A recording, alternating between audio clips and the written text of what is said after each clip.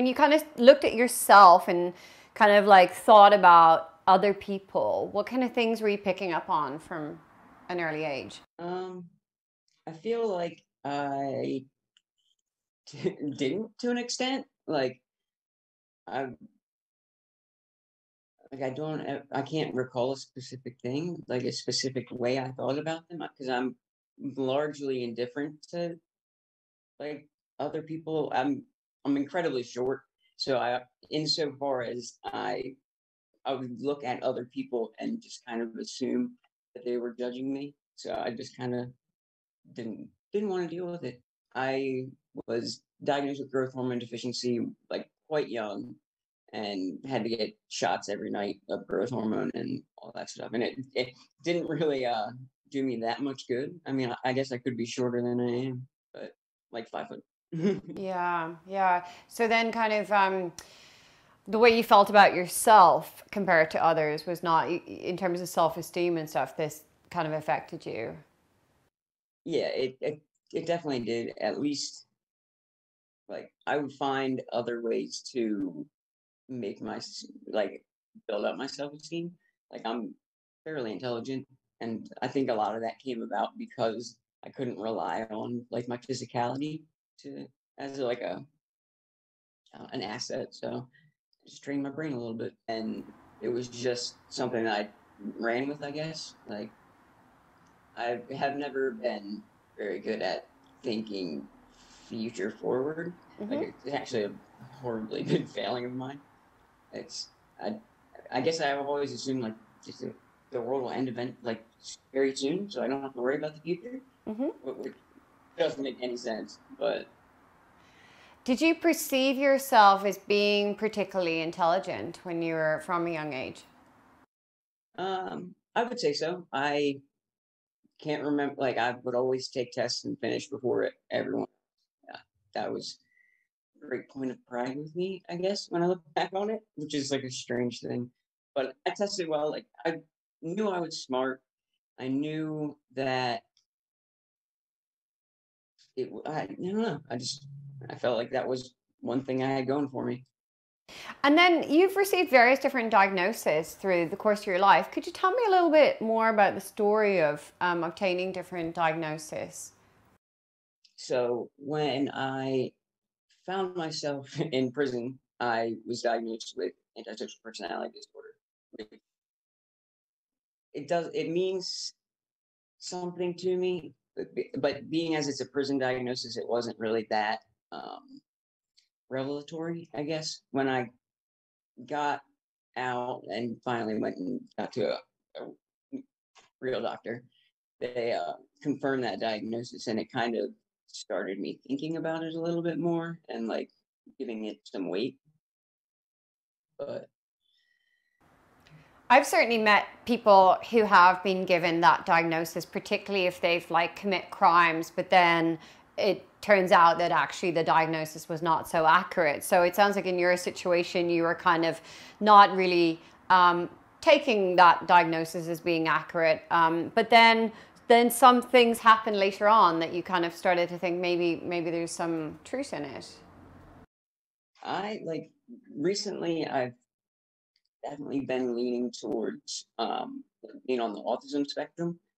A lot of that rings really true with me and explains a lot of things about me that I didn't know like were different, I guess is the way to put it. Like I would always have like these intense physiological reactions to different things and didn't know why. I would stim a lot.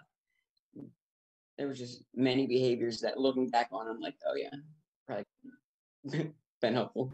Yeah, sure. So let's deal with one diagnosis at a time. So let's talk about the antisocial personality disorder diagnosis first, and then we'll talk about the autism spectrum disorder one.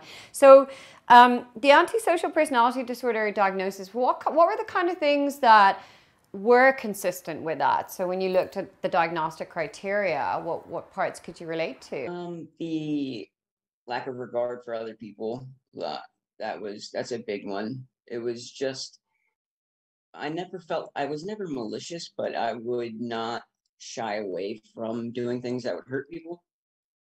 my drug addiction really kind of heightened my ASPD, but I don't think it was the sole factor. It just freed me up to do worse things than I maybe otherwise would. I stole constantly. Like I couldn't enter a store without stealing something. It's just, I don't know. It was a compulsion, more or less. Tell me a little bit about how the drug addiction started in the first place. So the way I got into drugs was there was a girl that I liked at a party, and I had heard that she had done heroin before. So I was like, oh, well, I'll get some of that, and then we can do a heroin together and start a beautiful relationship, I guess, which is how it happened and what turned out. But it didn't end well, of course. But yeah, that was the first time I ever did it at that party, and then it just kind of slowly built from there. Like we would, it wasn't even like, I don't think I was aware of trying to like fill that void or like numb any pain at the time. Like it just kind of felt good and was a means to an end. But once the physical dependence really kind of kicked in, it was a different animal. So you kind of mentioned that you sort of have difficulty planning for the future or perhaps seeing consequences. Was that very much the case when you decided to try heroin at that party? Yeah, the consequences never even came into my mind. Had you heard about heroin and had you heard about the consequences? So like, did you know on a logical level that actually heroin has like disastrous consequences for people? I was like tangentially aware. I wasn't that exposed to it at that point, but like I knew that it was not a good idea. Like it logically was not a good idea. But I really disregard for self and others. Do you tend to feel anxiety and fear about many things in your life? Um, but yeah, yes and no. Like when I do feel it, it's incredibly intense and like overwhelming. But it's not about like little things and everyday things. It doesn't really. I don't really feel fear about anything like that, which isn't necessarily a good thing because it fear motivates you to do things that need to be done, and I just won't do them. So, could you give me an example of what kind of things would lead to anxiety or fear for you? Usually for me, the like public speaking, like speaking in front of a group of people, was always a source of intense anxiety. Anytime I had to do a one-on-one with like someone I viewed as like a superior to me, like a police officer, what have you, an authority figure, that would really, really get me going. Do you care what other people think about you? Um, I care a little bit about what they think about me, but not as I get older, it's not at all. When I was younger, there was a little bit of that, but I was kind of confident in my everything else I had going for me, I guess, that I knew I was good enough, and like I consistently had a girlfriend. The markers that I used to measure success in high school, I was meeting, so I didn't really. I want to look at some of the kind of characteristics of antisocial personality disorder. As you know the criteria very well, but I'll just touch on like some of them. Manipulation side of things. At points in your life, have you found that you're highly manipulative? There, and it kind of snuck up on me. Like other people would like be like more. It I guess it probably started in my relationships, like my high school relationships, and it wasn't a conscious thing at first. Like I always knew the right thing to say to somebody to get them to do whatever it was I wanted them to do, And it wasn't until later that I consciously kind of harnessed that. Um, Did you find that in relationships it was easier to manipulate people than people who are not romantically or intimately involved with you? yeah, I think when the targets of my manipulation tend to be people closer to me, like just because one of my tactics is like a ton of attention. So if that worked quite well in like relationships, girlfriend relationships, and I would just kind of love bomb, quote unquote, and Could you tell me a it story was about love bombing and how what impact that had, how it was sort of effective in you achieving your goal and what happened? let's see, it led to a bunch of relationships that I didn't really care about at all, and I more or less was just talking to talk and to kind of flex that muscle, I guess. And it ended up in a couple relationships that went nowhere and just were toxic all the way around. It, but I continued to do it, and I didn't I didn't stop that kind of behavior until like a couple years back. Like social media was a problem for me. Like I would message people and then fall into that pattern of behavior and was no. Did you find that certain people responded better and more positively to love bombing than others? I so I think I wouldn't try it unless I like knew that person was receptive to it. Like I knew that I would feel out a person first, I guess, and then go from there. How would you tell when someone would be receptive to love bombing? What would be the early indicators? That's a good question. I don't necessarily know. It would probably come after like a few conversations and just I don't know, various hints, just conversation.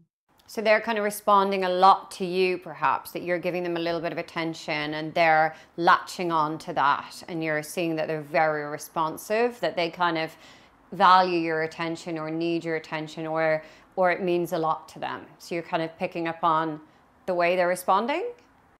Exactly. Yeah, that far better than I could say it. And then you know, okay, that's my target. That's perhaps, I don't really want to say the word victim because that might not be the right word to use, um, but that's someone I can target. Yeah, I mean, victim is in essence, yes, they were a victim of mine, but like I really didn't. I was giving them a lot, and in my own mind, like that justified what I was doing. Like, oh, they're getting something out of this. Right. I'm giving them a Whatever. lot of attention, therefore I'm not doing anything wrong. And then where would their feelings get really hurt? Um, Whenever either I would move on to the next thing because I would get bored very easily, or I would just once like I have a lot of superficial charm, I guess, and so once I kind of exhausted all the surface level stuff, and it came time to like form a deeper bond, there wasn't much there for me, so they just kind of drifted away. So tell me more about that. I'm really intrigued by, so you've said yourself, I've got a lot of superficial charm. So they would want more. Did you feel that there was no more you could offer and you didn't feel confident enough to form more of a relationship, or you just felt that I'm not interested in connecting with someone on a deeper level? I think it was more like not like I wanted connections, but they weren't. Once I got them, it was like a goal that was achieved. You'd get bored in these situations and therefore the game was over for you. The excitement was gone. Yeah, it was there. It was all just kind of an exercise for me, I guess. it seems, looking back on it, it's always just weird to me when I take the time to look back on my past behavior. It, like, I can see where I went wrong a lot of times, I guess. Like, I didn't need relationships like that, but I felt like I did. I felt like that would be part of what defined me a little bit. Like, I was that person's uh, boyfriend. You know what I mean? I would use that as an identity, and there was I always what sticks out in my head is, like, I always felt like I was good at a lot of things, but I wasn't great at any one thing, and that really bothered me for a long time. So that kind of dug into my self confidence a little bit. What was the worst emotional reaction that you would get from someone when you would love bomb them and then drop them quite suddenly? Mostly, just a lot of tears and whatnot. It, I so another issue I have is that I don't remember a lot from, like, my teen years, like almost nothing. Didn't code those memories, and it's frustrating sometimes. Do you have any idea why that might be, that you don't retain memories very well from earlier years?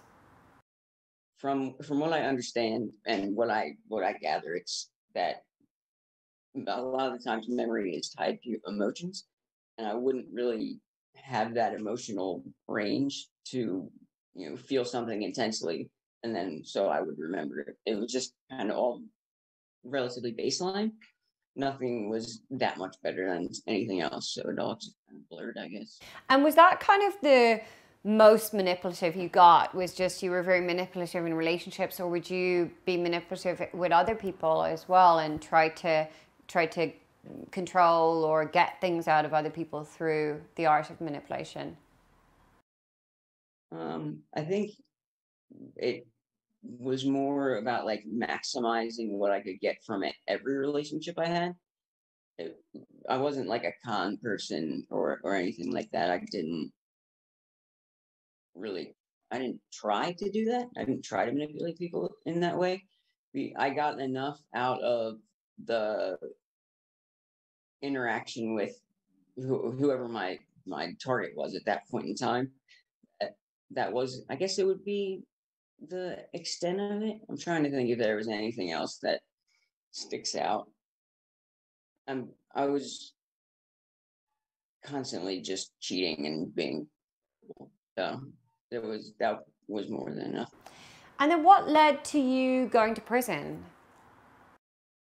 I was selling to support my habit, more or less, and you can only do that so long before you get arrested.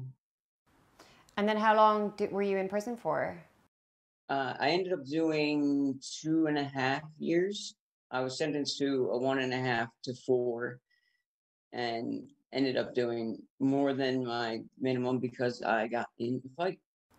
And then what happened with addiction while you were in prison? So you went into prison, you were addicted to heroin, and then what happened once you were inside? Prison was actually a really good thing for me. It's where I, like, started CBT. It's where I kind of realized that there was stuff about me I needed to change, because I did not like being there. But it was I didn't use when I was in jail. I got clean. I worked out every day. Like, I gained a lot of weight. I felt great. It was overall a really positive experience for me in, like, physically, but mentally it was a little rough. And then you did therapy in prison. So as a drug offender in Pennsylvania, when you go to state prison, you're mandated to take called a TC, a therapeutic community. So you live on a certain block for 4 months, or what have you. Could be longer, and you go to groups every day, go to classes and stuff like that. It's like a very recovery focused, um, it, like, I'm not cell. It's like a unit. There's a It's like a full block of. And how was the treatment? Was it something that you engaged well in? Were you very resistant towards it initially? I feel like I was pretty amenable to it. Like I wanted to change. Like I didn't like being an addict. Like it was rough. I was sick more than I was ever like felt good. So it was a valuable thing. And I always saw it that way. I never really kind of pushed back against it. It there was it's all like learning about shame for the first time, learning about like all these different things that like I feel I should have known by then, but I just didn't. Did you have any emotional insight when you went into prison? I don't think I did. I don't think I really had much of anything in the way of emotional insight. I didn't know that I didn't have that until I was reading about things like that. What was it that made you determined that you wanted to get clean and stay clean? Um, so there's a distinct memory I have of getting. I had a picture of my mom the whole time I was locked up. From it was a couple years back, and it had sent me a recent photo of herself, and there was such a big difference between those two people that I was like, oh man, I'm wasting years of my life here that I will never get back. And that really was what sparked it in me, I guess. And did you have a number of different therapists, or was there one like particular therapist that you built a relationship with? Like it was one person that kind of built a relationship. Like I don't necessarily remember them very well, but So then, so was it the kind of imposed detox that you ended up having to do in prison that helped, or was it the kind of intervention side that helped the most? Like, what actually led to you properly getting clean? um I would say that it was being mandated to the TC was a good call. So that means that you cannot leave prison until you finish the therapeutic community. Like you have to attend everything, you have to pass it essentially. And I think that was what helped equip me a little bit better to go like get out and live a halfway normal life. So then you got out of prison. Did you stay clean after you got out of prison? I did. I managed to put together a nice little life for myself. Um, yeah. So then after prison, you'd been assigned this diagnosis in prison that you didn't quite buy or you didn't give too much weight to. But after prison, you started to think, well, maybe that is an accurate diagnosis. What kind of things led you to believe that maybe that diagnosis had some weight after all? There. So when I was in jail, I had started with like meditation and yoga and stuff like that, and that kind of and mindfulness, which is really one. It was just paying attention to how I was thinking and what I was thinking, and reflecting on my past behaviors. That really, I knew that ASPD could explain some of those things that like felt involuntary at the time. So that was kind of what started me on it, like accepting it and believing it.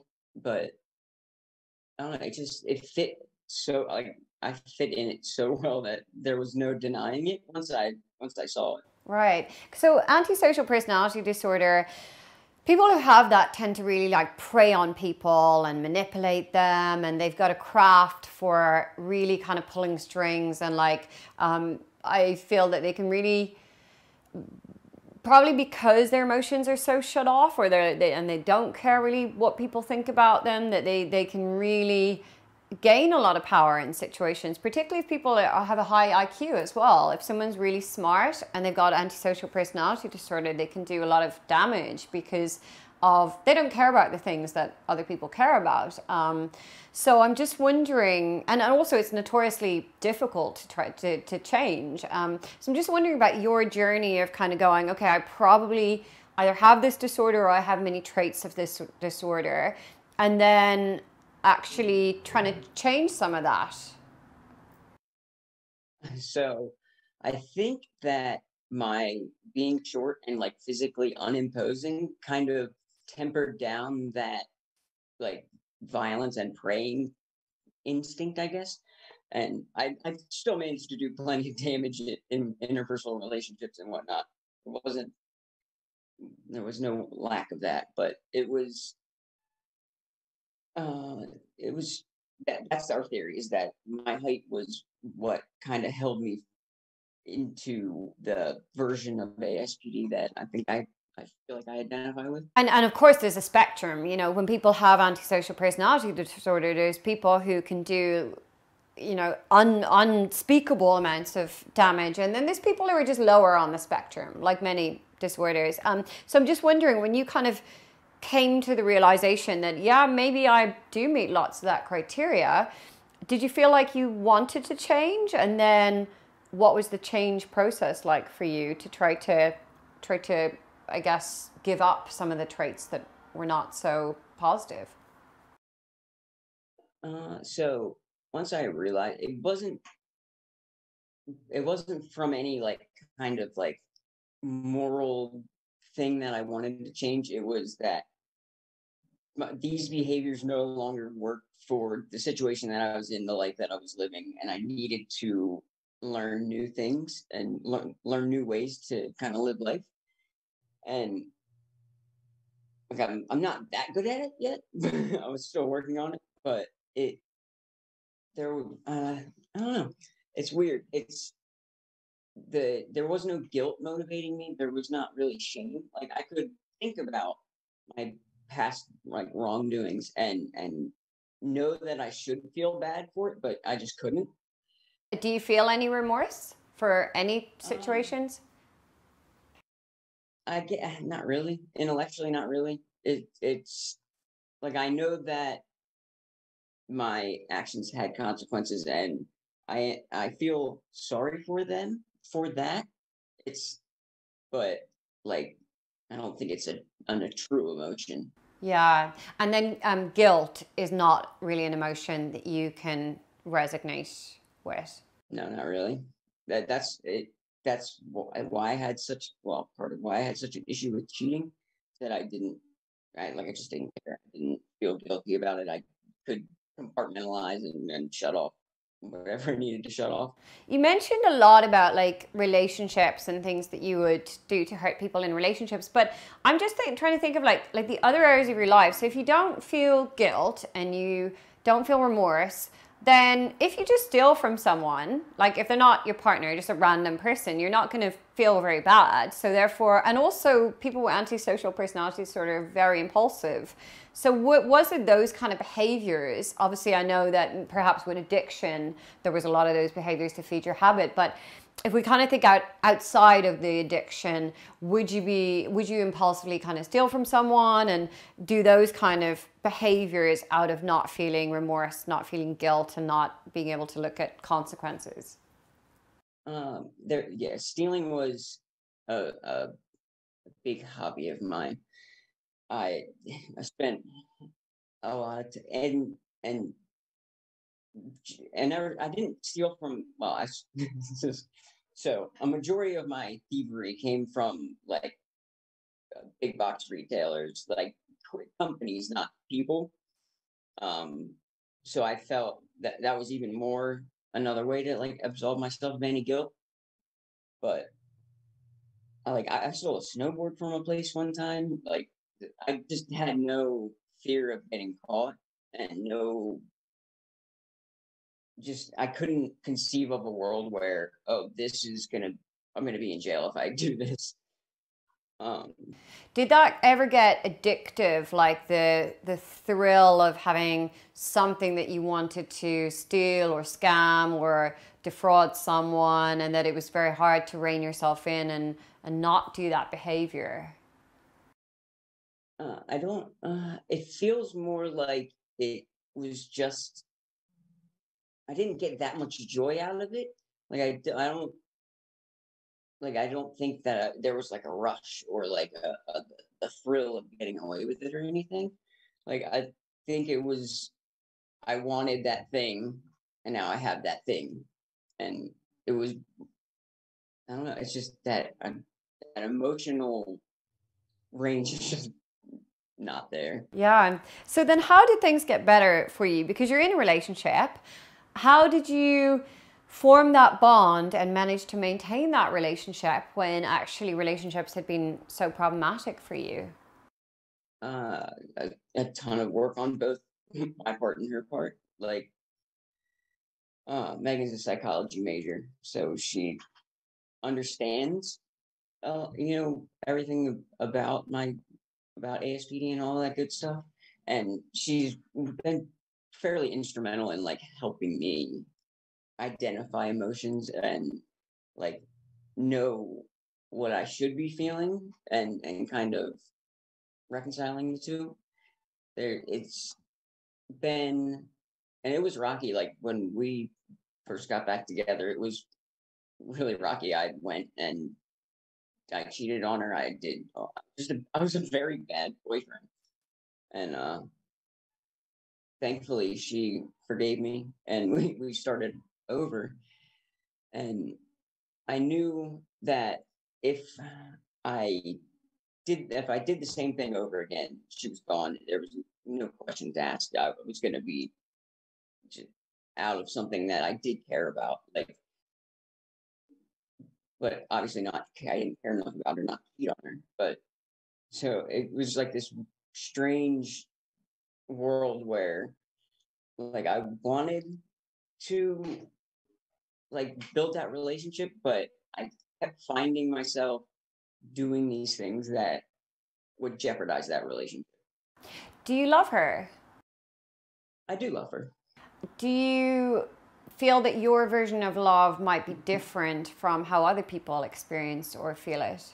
Yes, I'm fairly certain that it's would be different than other people would do it, but not that it's necessarily like inferior to like that emotional love. Like it's almost, because it's a choice, it's more powerful, I guess, because it's not just like this thing that happens. It's a thing that you have to put effort into and like work on.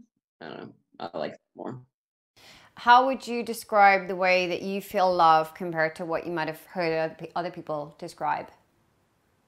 Um, uh, it's hard to know what other people's emotions feel like, but I feel like there is maybe less like altruism to it. Like it's, I don't know. Just I'm bad with the words for my emotions. So is it like the relationship benefits you and therefore you choose to be in the relationship, so therefore you're choosing to love that person rather than it being perhaps just a feeling? I think it started that way, and it eventually morphed into something a little bit more genuine. Like the once we once the cheating stopped and all that stopped, it was then onto figuring out what love was for me, and it, I don't know. It What was about the an ongoing journey. fear of loss? So if you lost that relationship, how would you, I know you've just said emotions are not your thing, but what would your experience be if you lost that relationship? So if I lost this relationship, I know I would be sad. Like I know I would be deeply unhappy. Now, if that's just about not, I get like a rejection of me. I don't know. It's uh, I don't know what normal people feel when they lose their relationships. Is there a kind of a self-centered um, surrounding to the loss? Yes, yeah, it would definitely be yeah. So And you mentioned that Megan really helped give you insight, and with her understanding and her background in psychology, that she helped you see some things. Was it difficult initially for you to respect her and listen to what she was trying to say and what she was trying to communicate with you? not really. Like I've I've always taken like as valuable. Like I like learning is one of my favorite things. So for her, like she was able to teach me, and I've always, and like I said, I love learning. So it was easy for me to kind of listen to her. So respect is not an issue for you, that you can respect someone. Uh, I mean, I if you can respect someone and then do terrible things to them too, like that's not respect. So it's like strange. It's a weird like it's almost like I can exist on two different emotional levels, I guess. I don't know. So you say that you used to do terrible things. Do you slip up and do you find yourself doing things that end up causing a lot of problems in the relationship, and you still kind of struggle to do the right thing? So this is the longest I've ever gone like being faithful to a partner, and it is easy now. Like it was, I guess I'm not really tempted to slip. I'm not, I don't find myself doing any of those things that I used to do. Great. The, like the holdovers from that terrible me is like the not looking forward, like not um doing the simple things around the house, like not cleaning up, not doing dishes, being incredibly disorganized. Like all that stuff is kind of the things that are still going on. You know what I mean? And then you mentioned the future before and that difficulty planning for the future. Could you tell me a little bit about that? So when you look at your future and things you'd like to do, can you set goals and work towards them, or is that something that you really struggle with? And that is something that I have traditionally struggled with. Goals are just there.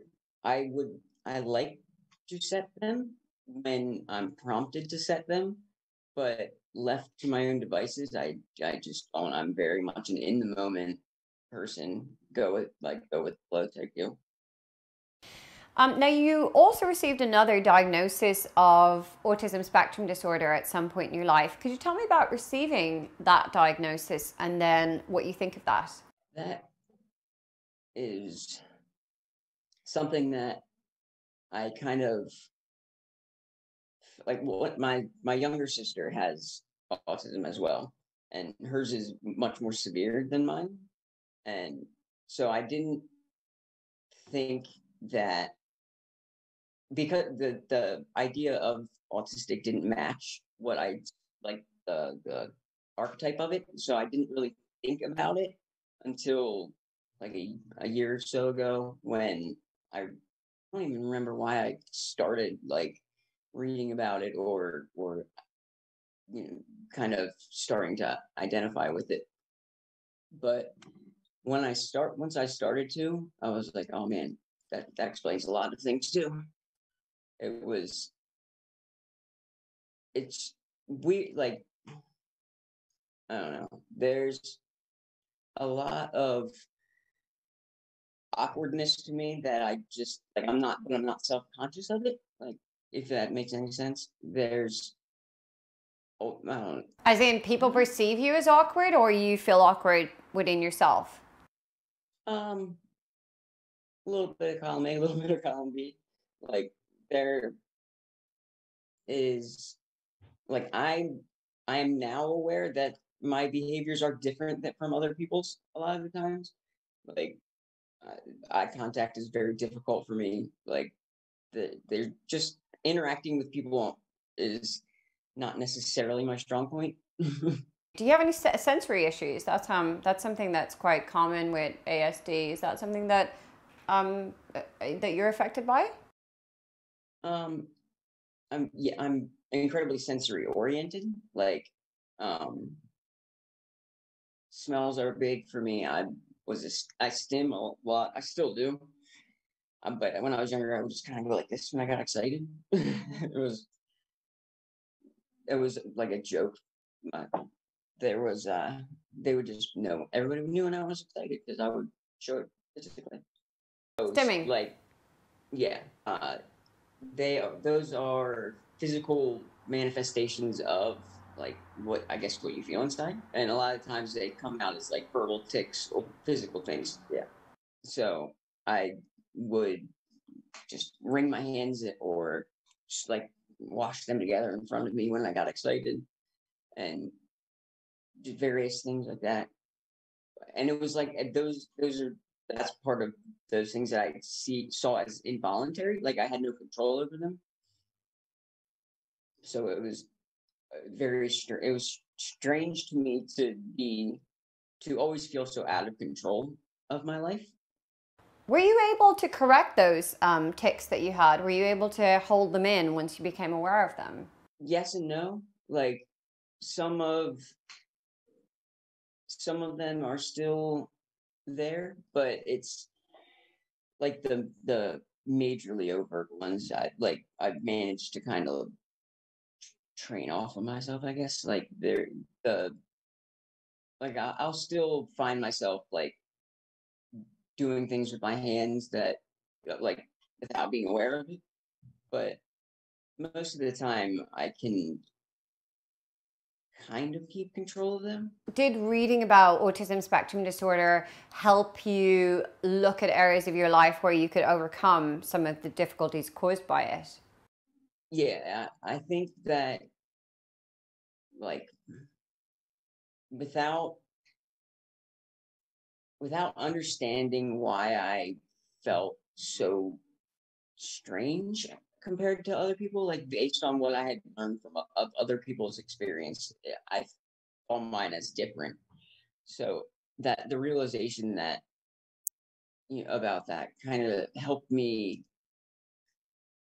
not be so hung up on like the whole feeling like awkwardness in interpersonal relationships and stuff. Like there was there all of a sudden there was a reason. You know what I mean? So this kind of diagnosis or this realization that you might have some of the traits of autism spectrum disorder was a bit of a relief because you kind of were like, okay, now it makes sense. I understand why I would be this way. Yeah, a relief is definitely a good word for it. And then did that kind of allow you to work on some of the social skills side of it? Not particularly. Like I I know that I need to like so I'll try to communicate that I need specific um like it works. If I'm not given like a definitive thing, if they just hint at something, like they want something done and they just hint at it, I'll completely miss it. So I've been able to tell them I need you to tell me exactly what you need done and when you need it done by, so that I can know that thing. It's a there's a lot of little things like that that I try to do, but it's not always. Because you've got a dual diagnosis. You've got the antisocial personality disorder that you were assigned that diagnosis, and then you came to the realization that actually you meet a lot of the criteria of ASD. So there's like with this dual diagnosis, was that a lot for you to be like, oh, I've got this and I've got this, and how do I change? How do I try to create change in my life or achieve change in my life when I've got all these diagnoses? For me, it's less about the diagnosis and more about what I like get from the knowledge of it. Like I don't know, that doesn't make any sense, but it's it wasn't ever really a burden. Like ASPD was something that like I don't know, just knowing that there was an explanation for why I behaved the way I did was enough of like a comfort, I guess, to move forward. Uh, that makes no sense.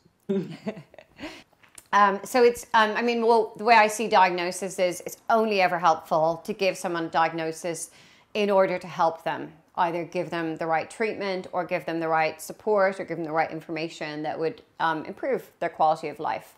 Yeah, I think that like the things are meaningless without being applied. So it just they can be helpful for steps to realizing like where your shortcomings may be. Uh, that's how it functioned for me. Like it helped me identify the areas where I was weaker and kind of build from there. Do you have the capacity for empathy, do you think? Uh, I think empathy is something that I've learned to like feel.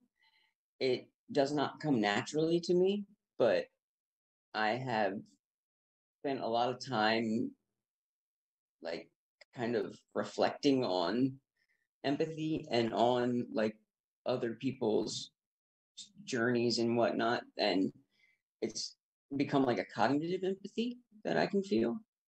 Yeah. People who've got like high empathy or good empathy do very well in therapeutic relationships. So they do very well in therapy. And I'm just wondering, is it the case that you would do really well in like a practical type of therapy where you're given like information and you're given like very specific behavioral steps that you should take to improve your life, particularly to improve your life, and that it would help with maintaining relationships and all of these kind of goals that you would like or things that you would like for yourself, rather than actually a therapy where you just end up like talking a lot with the therapist? Yeah, the practical approach is definitely more my style. I'm very much a hands-on person. Like I'm very much like a tinkerer. So to have like a detailed kind of layout of what needs to be done or areas that need addressed, that helps a lot. If someone is watching this video and they've been assigned the diagnosis antisocial personality disorder, or they believe they have this diagnosis, you've clearly taken steps in your life to change. What advice would you give someone who's struggling with that diagnosis and they would like a better life for themselves? It was not ever really easy to change. And it's still not like the easiest thing, but it's of course worth it. Like, but if you're struggling with it, it's maybe realize that it's not a the label is not that bad. I don't know what there's a lot of resistance just in in being labeled with something, and I really do believe that it's not the label, but it's what that allows you to like kind of unlock within yourself. So it can be a pathway to a better life. Yeah. So people with that diagnosis can understand themselves better, and then that will help them with actually focusing on what areas they might want to change, particularly in terms of specific behaviors that they want to try and drop or break out of. Yeah, for me, the consequences had to be so bad that I was moved to change. Like I don't necessarily even really know why I was able to kind of like break through there. There was just like a can't even remember it like now, but if there was that very much like a switch that was flipped, and I all of a sudden it was very much like a mm, big shift in my thinking, and I wish I knew what did it, but I was a criminal for all intents and purposes. Like I drove recklessly. Like I really had no regard for other people and for myself. So I yeah, and now I don't know what it is, but like I don't speed anymore. I don't. It's like this weird shift to, I don't know, respond like reasonable behaviors suit me better, I guess now. It's hard to. Do you have a lot more regard for yourself now? Because you didn't care about others and you didn't care about yourself. But now do you feel that you care more about yourself? Um, I think that's probably an area in which I'm a little bit weaker, like than other that I've worked on. Uh, I do have more regard for myself, but it's not like it's probably not what a normal person feels. I guess like I would put myself in situations pretty quick, even now, I think. Yeah. Do you still have that impulsive streak to you? Yeah, impulsivity is a big problem of mine. How do you rein that in, or how do you try to control that more these days? Self-talk, like regulating my self-talk. Like this, I've been at my job for over 2 years now. This is the longest I ever managed to hold down a job. Well done. But there were still times where I just want to say F this and leave. And old me would have done that.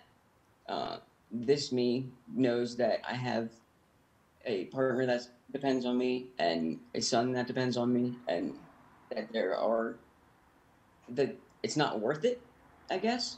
So Yeah. I just had to be aware of the consequences.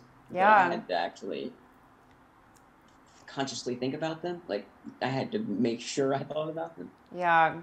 Well done. You sound like someone where change was incredibly difficult, and that actually you were very resistant to change, because if you're like forced into therapy and they want to talk about feelings, you're not going to enjoy that process. So change for you really had to come from within. I think you really hit a rock bottom, and I think it must take a lot of willpower on your part, that you really have to like keep pushing yourself to stay on the right track.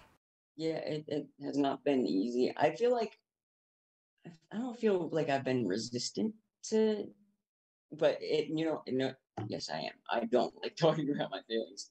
I find it very difficult. Like, so there's times where I physically cannot verbalize things. Like, it's I think sometimes. Greg, I found you on your girlfriend's channel. For the audience, could you just tell me what that channel is so that they can check it out? Yeah, her channel is Megan F.